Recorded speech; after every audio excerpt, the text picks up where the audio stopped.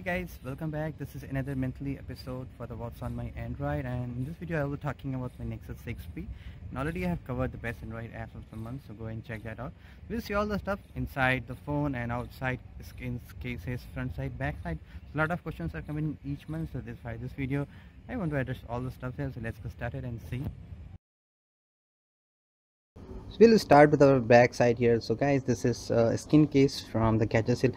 It's quite old, actually. It's 2-3 months old. I'm just going to order a D-brand here, and because it may take 3 to 4 weeks here, and I got bored of that skin. But anyway, it looks very classic here, and it's also covered with this Huawei genuine back case. I do cover it because I need to mount that on tripod. If you mount that on tripod, so you may see this is getting some kind of loose here. That's why I have this thing here. Going on the front side here, this is not a tempered glass. This is actually a Rhino Shield scratch protector. It's quite nice here. I mean, this is very durable. It takes a lot of major impact. It's not compared to tempered glass, which does breaks when you throw something here. It won't break, but it does take minor scratches, but that is fine here. So I'll put the link of the installation and then remove that. So here's that. Now getting inside.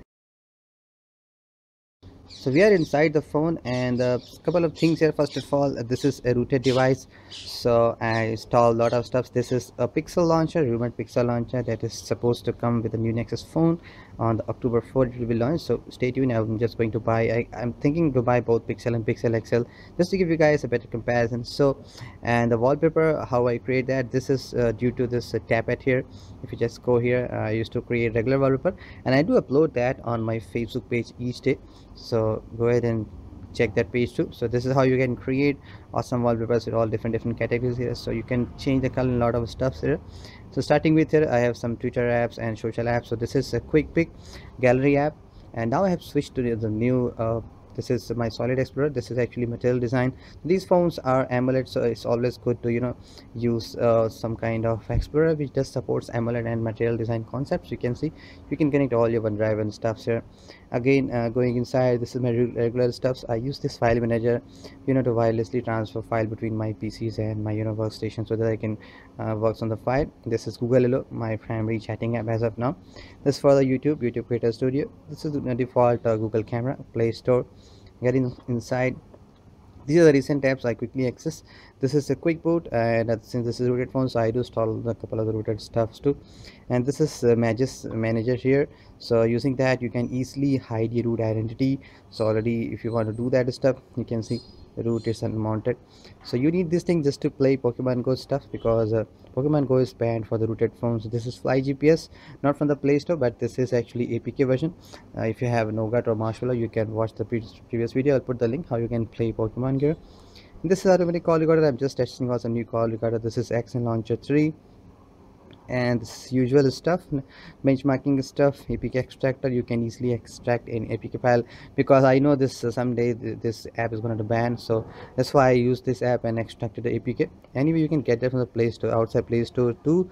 This is regular stuff, nothing else. Clipboard action I'm using here. You can see using that you can easily do tap paste, copy pasting. Now this is Feedly client, ES File Explorer. I use root access to. Anyway, Solid Explorer also does have the root access. And this is some app I'm testing actually. So this is my kind of development phone. I used to test app before I make videos. Google Trips is my app. I used to check some destination, how to drive and go there in case you're going to plan that. This is IFTT, one of my scheduling assistant. I thought to make a new video here very soon. My app free, and here's the my app free, just to get the local free news free apps daily.